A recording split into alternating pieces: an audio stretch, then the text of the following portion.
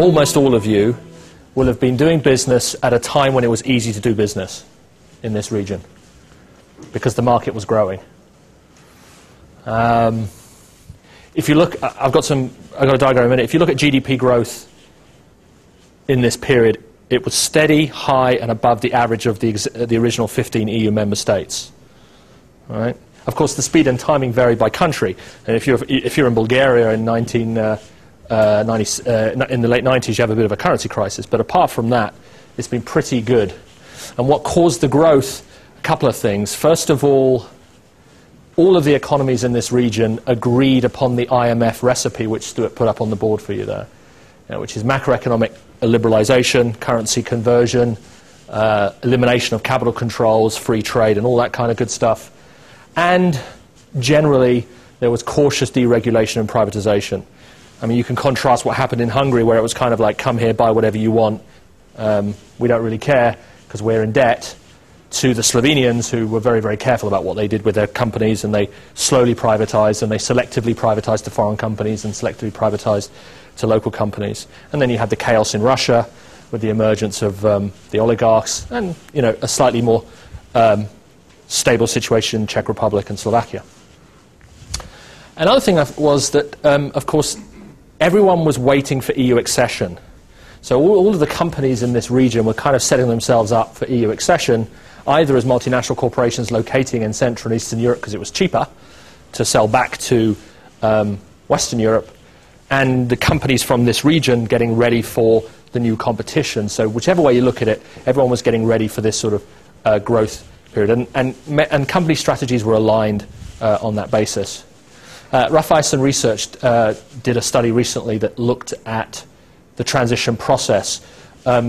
So 100 is our index for 1989, and you can see that almost across the board, as business people, you've been lucky. You've been growing into a growing market. Yeah. Why is it easier to sell when you're selling into a growing market?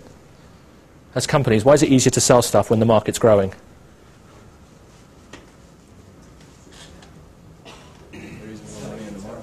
There's more money in the market, yeah. Why else is it easier? There may be some optimism, although in Central and Eastern Europe that's always a difficult commodity to come across, of course. Yeah, you can get away with being bad in a growing market. You can do stuff and continue to grow. You may not be growing as much as you should be if you were doing a better job, but the fact is, if the market's growing, you've got new customers coming online. So you spend most of your time, rather than focusing on keeping your existing customers, you spend a lot of your time trying to get new customers, which is, which in the marketing field, as Professor Novak will tell you, makes no sense whatsoever, because it actually takes more effort to get a new customer than keep an existing customer. But in a growing market, you don't care about that, right? Your job performance is determined by how many more customers you get. Yeah? This is another one. This includes the Baltic countries. And again, you can see above trend growth, certainly above the EU 15 for much of the period. Another factor, of course, is that in a growing market, it's not just on the demand side, on the supply side you have a similar phenomenon.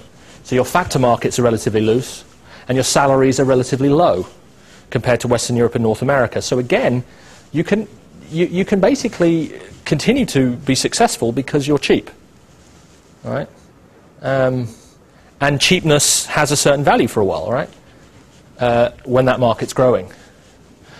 And of course, what you also had in this region is you had the multinational companies bringing in technology and market-based logic. So I mean, when we started out 20-odd years ago, there were virtually no MBAs in the marketplace, whereas today we've got a lot of MBAs in the market, a lot of programs offering MBA programs.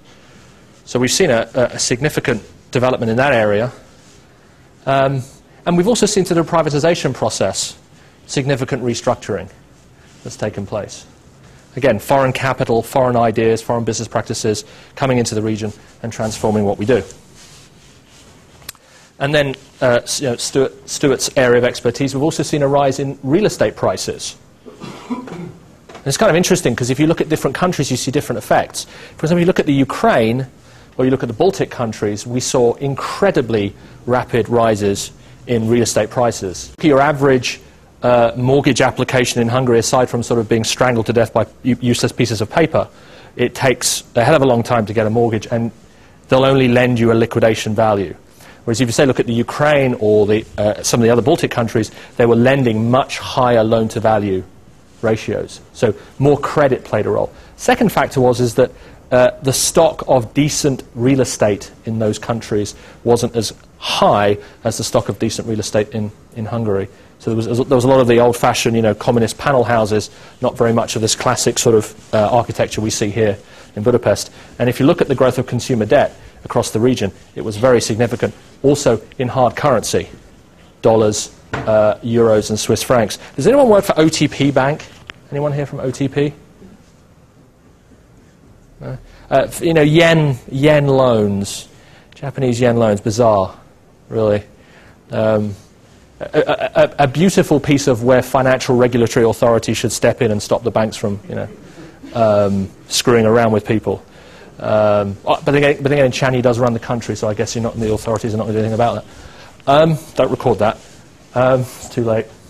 It's interesting. The transition process in this region ended about the same time as the crisis hit. Right? I mean, if you think about EU accession as a sort of line in the sand for transition, 2 years later we have this financial crisis. If you're Romania and Bulgaria, of course, you join just as the crisis hits. And of course, if you're Slovakia, you're laughing at the Hungarians because you got the euro. And the Hungarians didn't. So when the financial crisis hit, Slovakia was to a greater extent insulated from the crisis than Hungary was, because there's no way that the European Central Bank is going to let a member state disappear financially if they're part of the Eurozone. Yeah. But because our economies in this region are so open, we were particularly impacted by this, more than, say, other countries. Small, open economies, high degree of capital flow, lots of hot money flowing in and out of the country on a day-to-day basis. And of course, as we know, numerous countries sought after short-term financing facilities from the IMF, the World Bank and the EU, including our very own country, Hungary. I don't know whether you can see this at the back. You probably can't. If you look here, you've got your countries, Bulgaria, Czech, Estonia, Hungary, going down the list here. And if you look at their credit rating, you can see Ukraine, CCC plus credit rating with a credit default swap at 38%.